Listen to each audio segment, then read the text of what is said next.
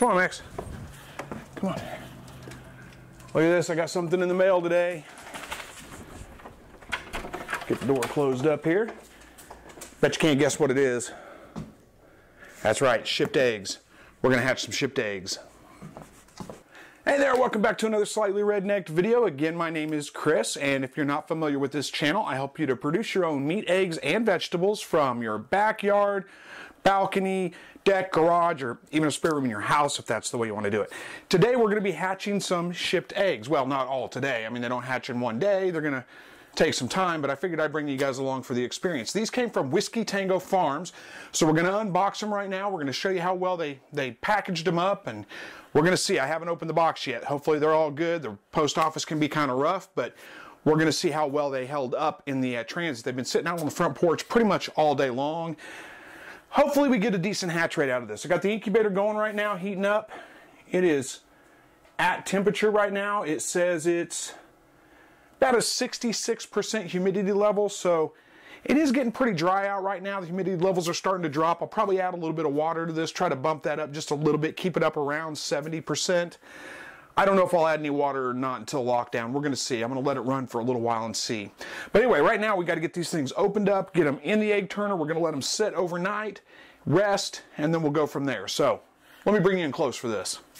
All right, this is going to be a little bit crowded here, but we're going to see what we can do to make sure all this gets on camera. I went ahead and put tape over the sensitive information so you can't see people's addresses. I've shown mine before on a shipping label, and people just kind of freaked out on me. Said, oh, you're showing your shipping label, or you're showing your personal information. But I'm not too terribly worried about it. All right, here we go. Look at that, a box inside a box. I need to get something to put all this stuff in so I don't throw it all over the floor and have to clean it up later. So give me just a second here. All right, I think I finally got all those packing peanuts out of there. We've got, let's see, a sticker, Whiskey Tango Farms sticker. That's pretty cool. A little bit dirty right now, but it'll clean up just fine. Have to find a nice place to stick that. Put it on the incubator maybe. And then, let's see, we got a nice something here. Once you have obtained your eggs, we have advised the potential quail parents to follow these hatching instructions. So nice, you get a pretty decent set of instructions. It says here to... Now, if you haven't already done so, now's an excellent time to put up your incubator, get your incubator up to temp, make sure that everything's working. If you are using a new to you or new incubator, please keep in mind it may take more than 12 to 24 hours to find the settings incubating your eggs. Set your incubator 99.5 Fahrenheit. Small fluctuations in temperature are normal. Anyway, you guys can read all this. It talks, I mean, it basically runs you through the incubation instructions. So that's pretty handy. And then there's troubleshooting information and a link to get to their Facebook group if you have any problems, to contact them. So very nice touch indeed. I don't need these instructions, but lots of people probably do, and I like that they include those in there. So let's take a look at the eggs. There they are. What did I get? It's a mystery. We got Egyptian Fees, Pearls, Jumbo Pharaoh, Celadon, and Fab Fee, and it says the Celadons are Scarlet and Red Range and Tuxedo.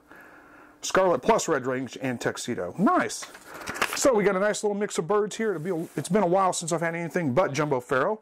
I mean, they've got them, I don't know if you can see this in here or not, but it does have them marked out on here what's what as far as the eggs go. So it looks like these closest to me, which you probably can't see, these are the Fab Fee. There's no way I'm going to be able to keep that straight, so I won't be able to keep track of that. They're all going in the incubator, and they're going to get mixed up. We're not going to know which ones are which. So let's work on getting them out of here and see how they survived. This is always a tricky part, getting your eggs out of, there we go.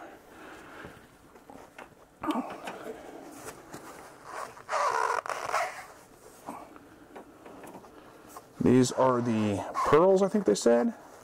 So far, the eggs look great. Not a problem one with any of them yet. I'm going to push that one out the bottom. If you are using an egg turner like mine, what I'm doing with these shipped eggs is I'm going to put them in this egg turner and just let them sit here. I'm not turning the egg turner on. They're just going to sit here overnight, 12, 24 hours, something like that. I'm going to go 12 hours. That's probably plenty. And then they'll go in the incubator. Put your eggs pointy side down. bigger side up. That's the way you want to set them in the incubator or the egg turner. Now, if you're not going to use an egg turner, you don't have to. You can turn them manually by hand, which we'll talk a little bit more about later. But if you're not using an egg turner, then you can just leave them in the styrofoam container. Just leave them sit on the counter here next to it for 24 hours, 12 hours, whatever. Let them settle and get acclimated, and then they'll go in the incubator. Now, I'm going to be spraying these eggs down. This is a 50% mixture of water and gold Listerine, just regular gold Listerine. So this is a good way to make sure I don't have any kind of bacteria problems in there. Not sanitize, but kind of clean the eggs before they go into the incubator. And that's pretty much it for today. Let me back this camera up so I can talk to you a little bit more before I close out this section of the video. So again, that's all I'm going to be doing tonight. I've got my incubator already plugged in. It's heating up right now. I am going to go get a black plastic trash bag set underneath the incubator because it's sitting on top of this wooden shelf, and they do have a tendency to leak just a little bit of moisture or whatever. It's condensation and different things is going to gather underneath it. I don't want that to ruin the top. I've got it sitting on a piece of cardboard right now. So I'm going to replace that with, I'm just going to use a black trash bag, big, gallons, or well, 30-gallon size trash bag. It'll sit underneath there really well, and it'll catch all the water that comes out. Won't have to worry about it ruining the top of my workbench here. It's my reloading bench is what it is. But anyway, so I've got the incubator going. It's heated up. Looks like the humidity is dropping down. The humidity is not as important as temperature. For the up until lockdown, you really want the humidity level to be somewhere around 55 to 60%. Well, closer to 55 to 70%, somewhere right around in there, in between there. If you can keep it right at about 60 to 65%, that's going to be just fine. Don't stress about it too much. In the summertime around here, when we have high humidity, we always have high humidity in the summertime. When the humidity levels are running in the 80-85% range, I don't put any water in the incubator. I just let it run until lockdown. Now, lockdown is going to be different, and we'll talk about that when we get to that, but that's going to be 14 days from today. So we're not going to worry about that right now. We'll address it when we get to that point. But that's it. There's nothing else to do. Let the incubator heat up.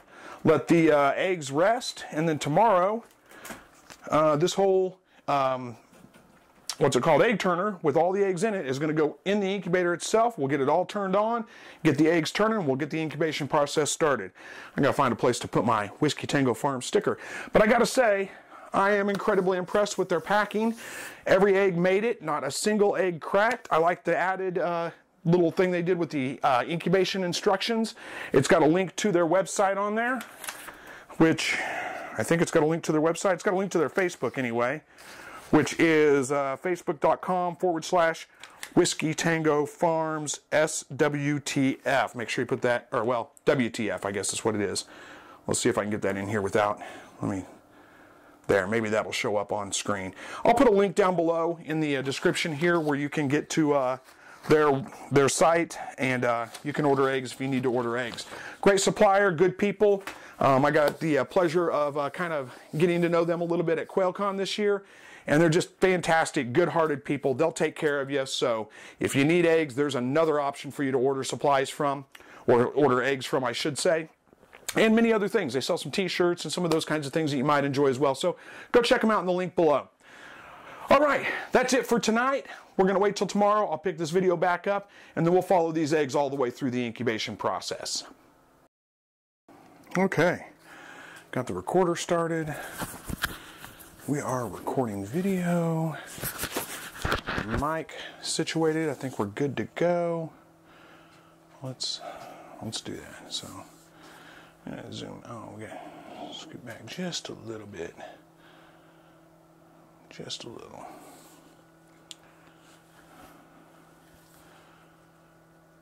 All right, so it is the next day now. These things have been resting overnight. They're ready to go ahead and put in the incubator.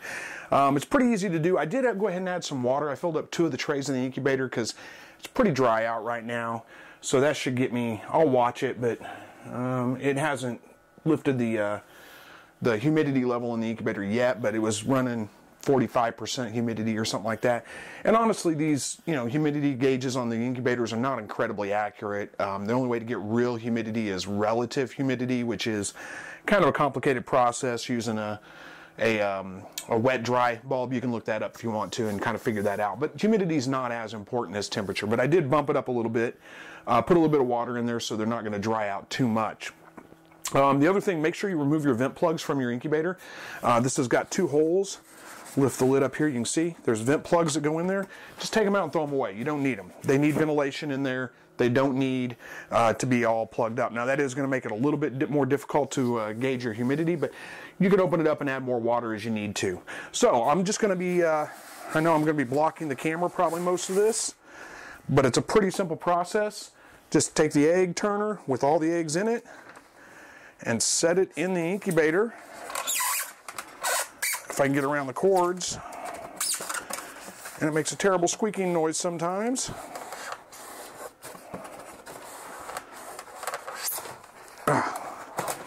There we go. So let's bring the camera in. We'll show you what it looks like. Not that it's that exciting, but still, we'll show you what it looks like. All right, so there's all the eggs in the incubator. I don't remember which ones are which. I've already kind of forgotten. I'm going to have to go back and look at the video to see which ones are which. Of course, these are the Celadon eggs here, but I don't remember the rest of them. I think these are the Jumbos, and I don't remember, but we'll figure that out later. Not important. 99.5 degrees on the incubator. It's actually running a little lower than that right now. It's showing 93.2, but it's because it's been open. It'll heat back up. And that's it. We're going to wait 14 days till they go into lockdown at that point, and then we'll go from there. But there's not a whole lot more to do right now. I'll just kind of watch them, make sure that the egg turner is working. Make sure, I mean, I'll plug it in, but it's going to be awful slow. You're not going to be able to see it moving necessarily. If you do not have an egg turner, that's okay. You can incubate without an egg turner. You just lay the eggs in the incubator. You could do it a couple of different ways. You could put them in egg cartons and tilt the egg cartons up on the side and then rotate them a couple of times a day, so that'll basically turn them. Okay, or another thing that you could do is you could just lay the eggs in the bottom of the incubator and then just with your hands roll them around like this just a little bit gently. Roll them around just a couple of times a day, and that would be fine as well. The egg turner makes it a little bit easier, a little bit more hands-off, a little bit more automatic.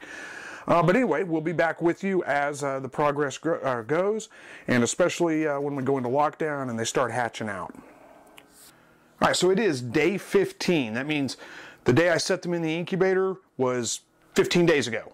So the day I put them in the incubator, day 0, and then 15 days later. So we're on day 15. It's time to get these eggs out of the egg turner, get them in the incubator, and go into lockdown, which is the phase we're going to be just closing the incubator up, not opening it again until the eggs hatch. Now, I haven't really had to do much to this.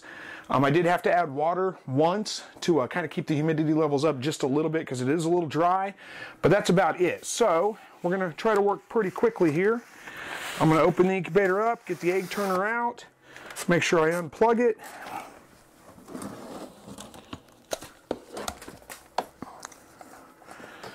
Get the egg turner out. I am going to have to add water because, let me get this out of here. So I am going to have to add water to it because it is awful dry, and you do need to bump the humidity up a little bit whenever you go into lockdown. So what I've got is warm water here, about 100 degrees. Tried to get it about that hot. I'm going to fill up 2 full channels. I don't need to fill them all up because I don't want the humidity level too high, but I do need to make sure that I've got enough water in there to get a little bit of humidity in there. Now, if you're going to, this would be the time to candle your eggs and just check to see if there's anything in them. You can do that by, I'll show you real quick. It's light in here, so it may not show up real well, but you can definitely see, maybe you can see this on camera, maybe you can't, but there is an air sac in this egg, but the whole egg is not lit up, and I know it's not really showing you much. Let me try it another way. So right there, I don't know how well that's going to show up on camera. Let me get over here in the darker part. Maybe you can see that. There's an air sac in there. You can see that part that's glowing in the egg, but the rest of the egg is dark. So that means there's a chick developing in there, so it's a good egg. Now, if you find one that glows like a light bulb, let me see if I find one. No. I don't usually bother candling my eggs. I usually just put them in there, but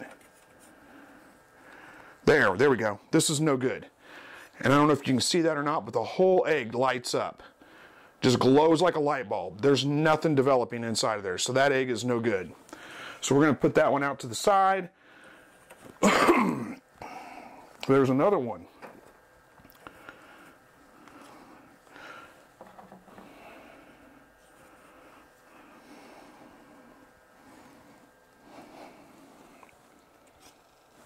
That one doesn't look good either, but we're going to put that in there. So let me just get the rest of these put in the incubator here real quick. There's no sense in you watching me do every single one of them. All I'm doing is taking them out, putting them in there. I would say wash your hands before you do this. Don't do this with dirty hands. You don't want to introduce that bacteria to them. But that's about it. All right, so got all the eggs in the incubator. Now let me bring you over and show you a real close example of this. What you want to do is just put them in the middle of the incubator. Push them close together real quick. I do need to kind of hurry and get this thing closed back up, but I got a second here. I can show you what they look like. All right, so that's the eggs in the incubator. Again, you want to put them all close together. I'm going to go ahead and close this up because you don't need to keep looking at them.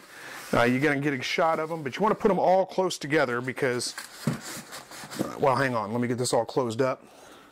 Okay, so try that again. The reason you put them all close together is because that act of them starting to hatch kind of encourages the other birds to start to hatch. So hopefully you'll get them all to hatch pretty close together. What's more than likely going to happen, it's going to be a day or two, well, a couple of days. We should get them to start to hatch out in the next 2 to 3 days, somewhere right around in there. We'll get a whole bunch of them that all hatch at once, and then a couple more that start hatching in several days, for the next couple of days. I usually wait until they start hatching, usually around day 17, day 18, and I'll wait until about day 25 or 26 before I call it a completed hatch and throw the rest of the eggs away that didn't hatch. You usually get a couple of late hatches, several birds that will hatch out a little bit later than the first group. So there's not really much else to do right now, and just wait for them to start hatching.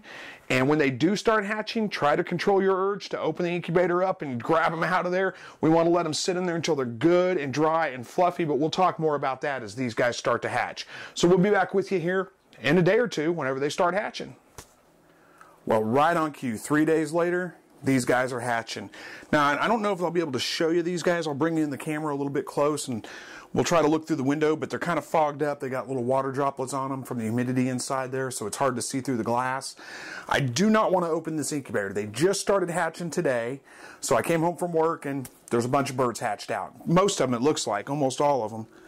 I can't tell if there's any that haven't hatched yet or not, but there's a pretty good group of them hatched. But I do not want to go opening this up right away because when those guys first come out of the incubator or out of the egg, when they hatch out, they're wet. It takes time to dry off, and you don't want to just open the incubator. That rush of fresh air in there can do a couple of things, or cool air, I should say, can do a couple of things. It can chill your birds, and the ones that are not completely dried out and fluffy, it could kill them. They could die from that. Or if you have birds that are getting ready to hatch, maybe they've pipped the shell, they put a hole in the shell, but they haven't hatched out yet, it can shrink wrap them inside the egg so they don't hatch. So I'm going to give these guys at least 24 hours. You can go up to 48 or even 72 hours if you had to. I like to give them at least 24 to 48 hours, somewhere right around in there. Make sure they're all dry and fluffy. Then I'll open the incubator, take them all out, and the ones that haven't hatched, I'll add a little bit more water if I need to. Doesn't look like I'm going to need to. I'll add a little bit more water and then close it back up and give them a couple more days. It's not uncommon for birds to start, they start hatching out on day 17, 18, but it's not uncommon to get birds to hatch out 22, day 23, day 24, somewhere around in there. So I always give them till about day 25 or 26 before I just give up and get rid of the eggs that didn't hatch.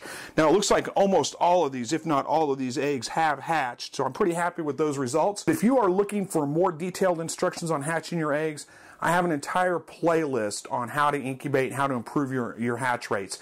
And I'll link that up here. Actually, I think it's on this side of the screen. I always forget. I always get it mixed up which side it's on.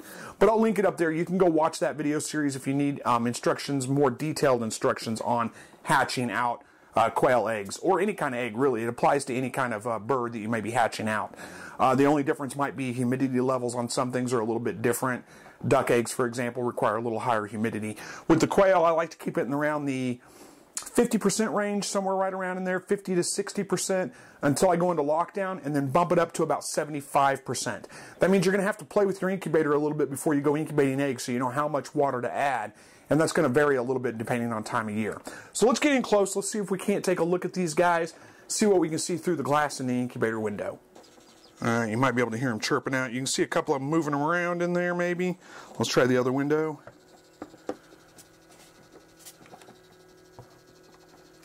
Yeah, this is not going to be a great shot. It's having a hard time deciding on what to focus on, but you can kind of see them moving around in there. So I know that wasn't a fantastic view inside the incubator, looking through the windows of the incubator with all the water droplets on it, but it's the best I could do right now, and I want to get this video out for you guys. You can tell most, if not all of them, have hatched already. So, what I'm going to do at this point is just leave them in here until probably tomorrow when I get home from work, or maybe even the next morning before I go to work, and then I'll move them out into the brooder box, which is already set up and already all warmed up for them. So again, if you need more detailed instructions, check out that link I'm leaving up there. You can go check out my whole series on incubating eggs.